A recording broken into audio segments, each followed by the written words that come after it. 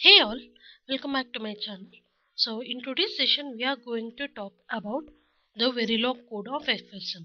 So in the previous session we have already discussed about what is FSM and how are we going to draw a state diagram and extract the state table from the sequence.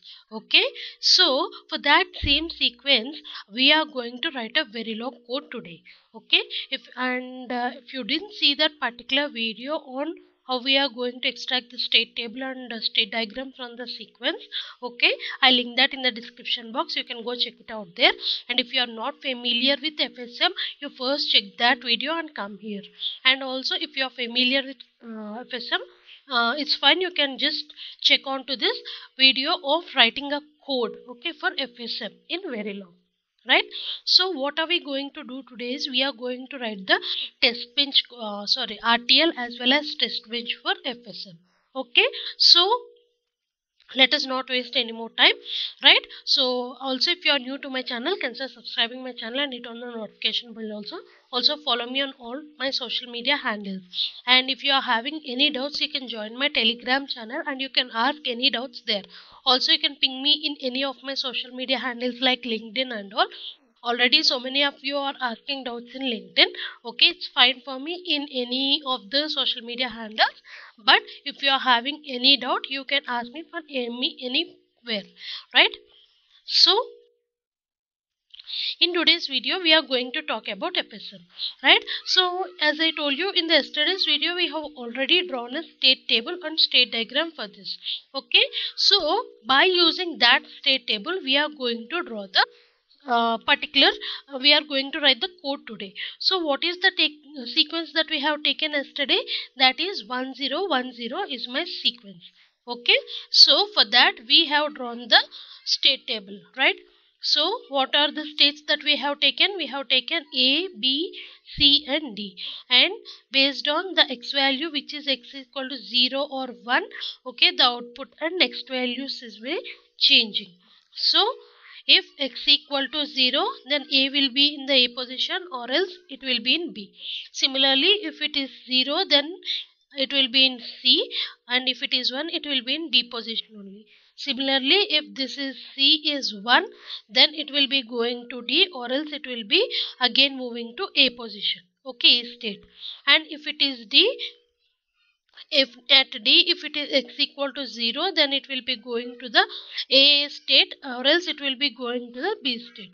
Okay, and coming to the output, here everything are 0 except at the D position when x is 0. Okay, then only the output will be 1. For remaining all things the output will be 0. So this is my particular state diagram for that particular sequence 1010 in melee. Okay, melee, and it is non-overlapping case. Okay, for overlapping case the entire state diagram is same except that here it will be, instead of A it will be going to C. Okay, since it is overlapping. Okay, this C will be for overlapping, and if it is non-overlapping then it is A. Fine. So this is the state table for that particular sequence that we have extracted from the sequence 1010 for melee FSM. Okay, so when we are writing a code for this, okay, so module any sequence detector name. Okay, so what are the inputs? If you see here, clock, okay, reset, because in order to make it activate and in order to based on the clock only the sequence will be detected. So clock, reset, and if you see here x is the input, okay, and the output is named as z, right? So the z is the output, and here we are taking 4 parameters, right? A, B, C, D. Since here if you see these A, B, C, D are the states, okay, these are neither inputs nor outputs. Okay, so these are just like constants. Okay, if you are familiar with parameters, you know that parameters are nothing but they are the constant values which will be described within the module. Okay, once you have declared the parameter, then it will be globally worked for your entire code in your program. And if you want to replace the value or if you want to override the value of the parameter, you could only do it by using the def param keyword. Okay, I'll also explain about parameters in the next session. If you are not familiar with parameters, you can go check it while I explain about the parameters. Okay, but as for now, remember that parameters are just like constants. Okay, right? So since there are neither inputs nor outputs, we have mentioned, if you see here, clock, reset and X are inputs, Z is output, but we are declaring the states which are neither inputs nor outputs, so we are declaring them as constants. But for declaring the constants, what can we do in the verilog? We can use the parameter. Okay, so A, B, C, D are my parameters, and I am declaring some values for these parameters. Okay, like which is hexadecimal format and 4 tick. Okay, 4 tick H, 1, 2, 3, 4 are these values for these parameters A, B, C and D. Okay, and then I am taking, okay, some bits. What is it? That is state. Okay, present state or state, both are same. Okay, either PS or state, right? Either NS or next state. So I am taking these two as, because by using this table only we are going to write our code. So we should take this states. Okay, present state, which is state, okay, and then next state, and both are of 4-bit wide. Okay, clear? Yes. Now I am writing my code. Always at the rate positive of clock or negative of reset. That means in order to detect this sequence, okay, we are going to write our code. So how should the sequence, where, as I already told you that the sequence will be working on based on the clock. Okay, so that is why we are activating our clock and resets here. So always at the rate positive of clock or negative of reset.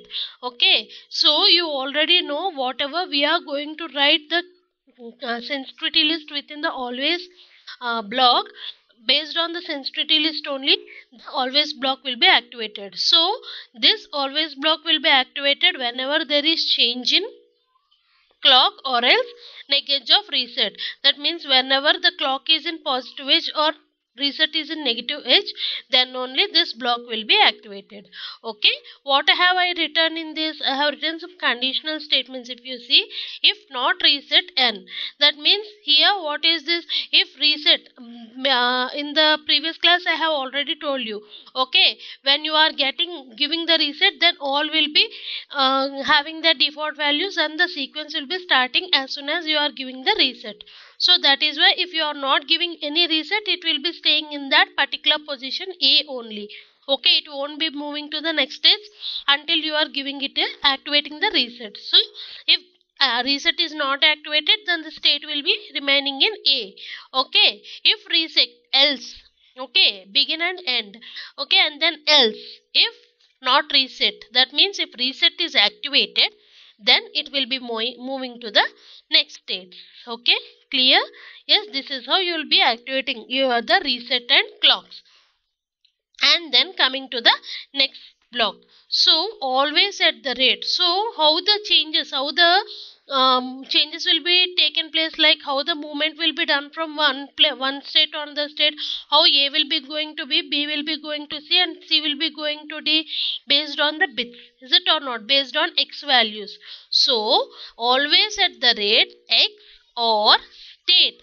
Okay, that means what is the state, what is the present state. So based on the present state, that means here if it is in A, then it will be moving to B. If it is in B, then it will be moving to some A or D again. So based on the present state and X, we should be writing our code.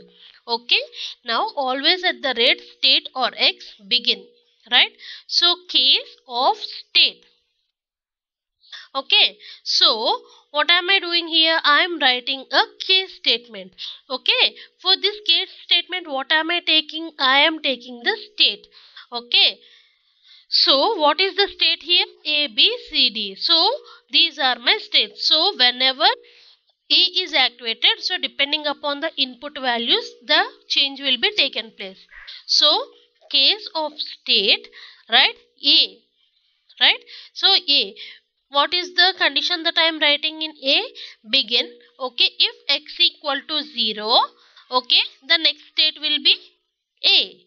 Okay, else it is B. Okay, next state will be B. Similarly for B, that means this, for this state I am writing this condition. For the second state B, see, if x equal to 0, next state is C, else next. Similarly we will be writing for another two also. Have you seen this? If x equal to 0, this, else next state is D. Similarly for D, if x equal to 0, next state is A, else next equal to B. Here, if you see, I have given some comment here. If you are reading this state only differs when compared with Mealy overlapping machine. Okay, that means in case of non-overlapping, here the next state will be coming for A. Okay, but in case of this, if you see here, in case of overlapping, it will be going to C. Okay, so that means what happens here, in case of this, you will be going for C. Okay, default next state equal to A. Okay, these are the four cases. Else, if nothing of this will be true, then the default case will be activated, which is, it will be only in that present state, which is A. Okay, so this is how you will be writing the case. So now what happens, based on the state that you are giving, like based on the input, so either of these four cases will be activated. Any one of these cases will be activated, and based on that the logic will be going to work out. Okay, now coming to output. Okay, we have written for, if you see, we have activated the clock and then we have written the logic. Now coming for output. So what is the, when the output will be activated, when the output is 1 here at the D state. Okay, when x equal to A, and when at x equal to 0, if this is A and B, and also at this stage at x equal to 0, it will be 1. So based on that you will be writing the logic. If you see here, assign. Okay, this is the data flow modeling, and if you see, you can use both data flow modeling as well as behavioral modeling, everything in one code. But what you should do is, after ending one kind of modeling only, you can start another kind. Okay, that means after ending the behavioral modeling, then you can go for data flow modeling. But you can't mix match before ending. You can't write this particular statement here. If you are writing this particular statement before ending the behavioral, then it will throw you error. Clear? Like assign Z. So what is the state there? State at state equal to D. If you see here, this is my conditional statement, conditional operator. Okay, so I am writing the conditional operator here. What is my conditional operator? State equal to D. So until and unless these two statements are true, then only output will be 1. So what are the two statements? State should be equal to D and x should be equal to 0. Why? Because if you see the thing here state equal to D and at x equal to 0, then only the output is 1, right? So based on that you are assigning. So if these two are true, then it will be, output will be 1, else it is false. Okay, so you have written the RTL logic for this. Now in the test bench, you already know test bench is just used to pass the values. So module TB, again whatever you are mentioning as inputs are given as rich and output is mentioned as wire. Okay, and then this is instantiation. Okay, after instantiating you are activating the clock. Okay, initially clock value you have default set it to 0, and then always #5 clock equal to, that means here the clock period, the total clock period is 10. Okay, 10 time units. So for 10 time units you are creating the clock here, and then initial begin x equal to 0. That means initially you have defaultly you have created the value of x as 0, and then you have activated the reset at 2 time units, like reset n equal to 1. You have say, after activating the reset only your sequence will be starting to detect. So then for every time unit, after giving some delay, okay, some constant delay, you are passing the values. So in that means you are passing like 1 1 0 1, yes, 0 1 0. This is the sequence that you are passing. Okay, like 0 1 1 1. This is how you will be passing the values. Okay, and after passing some string of values, you will be giving the $finish and end. Okay, and then within this initial and begin, you will be, in order to see the waveforms in the EDA playground, you have to use this file, dump file. We'll call this as dump file. Okay, if you want to see the, actually when we are executing it in the EDA playground, you will be seeing in the log file, you will be seeing the output in the text format. But if you want to see it in the waveforms format, you should be using this two statements like dump file v dump vcd, okay, dump files. Okay, so this is how you will be writing your code. Okay, this is the test bench RTL and test bench code for this. Okay, so in the next class or in some other class, I try to execute this FSM on the EDA playground, because many of you are complaining me, like commenting me that on the EDA playground you can't see the code clearly. So that is why I thought of clearly explaining this FSM code to you on some other platform instead of EDA playground, so that it could be easily visible for you. So that is why, and also I want to explain it to you in parallel with the state diagram, sorry, state table. So that is why, based on the state table only, if you write the program, it will be easily understood for you, and also you won't forget it easily if you are comparing it parallelly as well as writing the code. So because of this thought only, I have taken this on the word, and I try to explain it to you in the word document, so that by seeing the state diagram, if you write the code, it will be easy for you. Okay, hope this video is helpful for you, and if you like this video, please like it, share and comment, and also if you are new to the channel, consider subscribing the channel. Thank you.